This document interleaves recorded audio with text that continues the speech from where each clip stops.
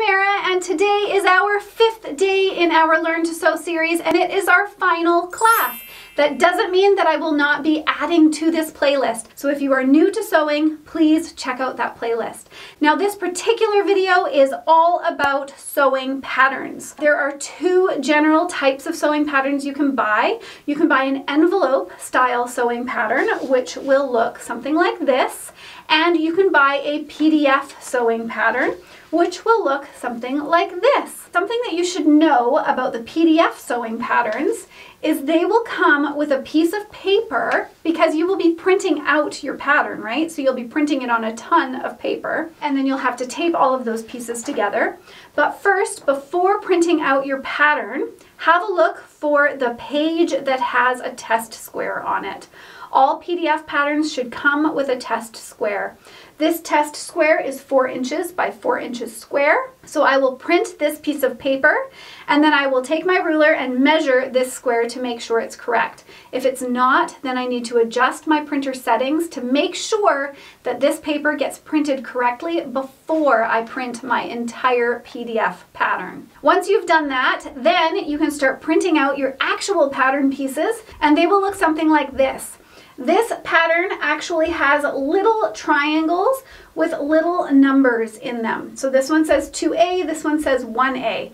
And you're actually going to line up these triangles with the matching numbers on your pattern. So this one is 2B, this is 2A. So you will want to line up 1A with 1A, but you can't line it up like this. You'll have to cut one of those edges off. The way that I like to do this is I just use my little Fiskars cutter here, which I bought for scrapbooking years ago, and I find it very helpful. And you're gonna start matching all of those little squares and taping them all together. A pattern in an envelope will actually come with your instructions, and then it will come with a whole pack of brown tissue paper. And this brown tissue paper will have patterns printed on them. And what you'll have to do, of course, is cut out your pattern pieces. Something to note with the PDF versions is they're a bit harder to store. So what I have done with my PDF versions, once I've cut them out, I will actually hang them on one of these pants hangers here. And I find that it's a great trick. Just hang it in, you know, your spare bedroom closet or something. And then they can all lay nice and flat. These tissue paper pieces are easy to fold and put back into those envelopes. Now that you know a little bit about the differences between the two, we're going to move forward just talking in generalizations, because after this, both of the patterns should work in the same way and move towards the same goal, which is your final sewing project. In the instructions, they will come with a bit of a key like this. It will show you all of your pattern pieces that you'll need for your project and how to lay them onto your fabric before cutting out your fabric. Your fabric pieces will sometimes need mirrored images. So just because it says you need 2 pieces does not mean you need 2 pieces cut, laid flat on that right side of the fabric. You may need a right side and a wrong side, so you have mirrored images. They will often have a key guide, and your key guide will explain to you the shaded side may be the wrong side of the fabric. The clear image will be the right side of the fabric. Double check that though, because you can't guarantee that every single company uses the same key guide. So always review that key guide on your sewing pattern. Say like this one here, wrong side of a pattern, this one here, cut 1 layer only. So there are different things that you need to know within cutting your sewing pattern. Some of these things are shown on the pattern itself, so almost like a double check. So you'll have a look at your pattern and it may say, like on this one here, it says cut 2. Another thing you will often see on patterns is a line with an arrow on either end. And that line is asking you to place it on the straight grain of your fabric. The reason why you really need to pay attention to how your fabric lays before you cut your pattern pieces, and the reason why you really need to follow how they lay out the pattern pieces on the fabric, is because if you cut it not following the grain with the arrow that they've shown you, your pattern, the item that you're sewing, may drape differently. If you have the bias of your fabric, so the bias of fabric would be going this way along this arrow. If you were to lay that arrow or this piece on your fabric this way, laying along the bias of your fabric will have a lot more stretch to it. But if you're laying it on the grain of the fabric, it will be sturdier. So trust your pattern when it tells you where you should be placing it on the fabric. I know it's in our nature to save every little piece of fabric, and you kind of go, well, but I can puzzle piece this particular pattern piece in here and I can save myself some fabric. But in the end, that may ruin your sewing project. So follow those guides that the patterns actually give you. Now, this here is a piece of paper that came with the envelope style pattern piece, and it shows you here how to lay out your pattern pieces and how to cut them appropriately. Some patterns will come with no seam allowance shown on the pattern. Double check that. There are companies that don't show that and expect you to take that into consideration when cutting your fabric. So double check that the pattern that you bought has the seam allowances included or not. That way you're not cutting your fabric incorrectly. And on the back of your envelope, it will actually show you the amount of fabric that you need to cut and how many different pieces of fabric you may need, or if you need batting or interfacing and all of these things. Now, as you can see, this particular pattern is not for clothes. So you can get patterns for all sorts of things, but it should have a list on the back of everything that you'll need to buy. On the back of this one here, because this one was for clothing, it has a lot more information as far as your sizing goes and how much fabric you'll need to buy.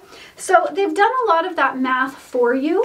So don't be too intimidated when it comes to that. And if this is even too overwhelming and you're looking at the back going, I can't do a sewing project, this is just way too much, take this to somebody in the sewing store, obviously that works there. I don't know, maybe somebody there wants to help you that doesn't work there. But take it to them because they know how to read these packages and they can definitely help you figure out how much fabric you need for your project. Next, I am going to go through some flashcards, and the reason why I'm going to go through some flashcards is just to give you an overview of a lot of the different symbols that you may come across on your sewing patterns. Every symbol means something different. I do have in my beginner's guide to sewing, which I will have linked in the description down below, I have a guide that you can follow, and on that guide it has all of these symbols on it, so you can refer back whenever you need. So definitely have a look at that and see if that interests you. But otherwise, we'll go through it right here. So this image is a fun little squiggly image, and it means that it wants you to gather your fabric. So in some places you may need to gather your fabric if you're making a skirt, or you need a ruffle on your fabric, so that's what that would be for. This image, of course, will differ in size, but it will show you where your pocket placement can be. And the little circles on the ends is what you can do with thread. You can do a little marking with thread through your pattern itself and then also through the fabric, so that you're leaving a trail with the thread. Once you take the pattern off, you'll still have a spot where your thread sits on all four corners that you'll be able to follow to put that pocket there or whatever else you're trying to put there. As a matter of fact, I don't know if you can see, but on this pattern piece here, you can see there are some leftover threads from doing that on this particular pattern here. So it wasn't obviously for pocket sleeves, but it was for these lines that needed to match up to other fabric pieces. So that's just a little trick that you can do when you see those little dots on your patterns. This one here is an image for pleats. So if you're doing pleats, then you can follow the dots and it'll show you where things need to fold. Similar, this is for tucks. So it would be the same thing. You're just tucking your fabric together. I'm going to try and go through these quickly. So if you do want more of an in-depth description on all of these images, definitely check out your pattern, because your pattern should have an in-depth description on what its images are. This one here is bust point and the drill hole. These are used to help guide a dart to the correct location. This is for your buttonhole and your button placement, obviously. So this is where you'll put your button. This is where a buttonhole will need to be placed. This is an image for the actual dart itself. This is very simple.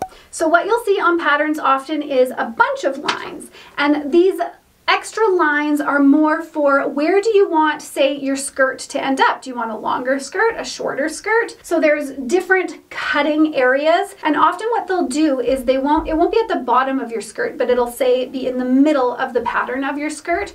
So you'll be able to extend it or be able to shorten it in the center. This one we already spoke about. This is for your grain line. Very important. Pay attention to that. And we also spoke about this. So this is actually your cut on the bias of the grain line. So sometimes patterns actually do want that extra give or extra stretch that a fabric can give you, and they will have planned accordingly for that with your pattern and placement as you're laying it on your fabric. This is a fold line. This means that your pattern piece has only been cut for half of it, and it wants you to lay that pattern piece along the fold of your fabric. By doing so, you can cut the mirrored image without slicing it in half and having an extra seam that you need to sew down the center. These are both for the same thing, so it really depends on your company, what they use, but these are back notches.